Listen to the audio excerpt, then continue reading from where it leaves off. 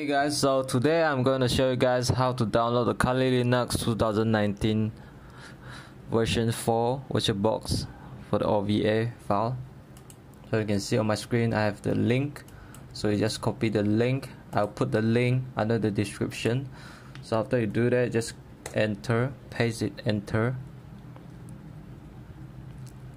and wait for this. So this one you click deny, around 4 seconds. Alright, so after you paste the link, click this button, skip ads, so you can see this is the OVA file. So you can just click download anyway. So this one is 3 gig. So after you download, you can use your VirtualBox and try to import. See, you can see here I already import the OVA file. So to import, you just need to click this import appliance and search for the file over here for the OVA file, and click next and finish. That's it.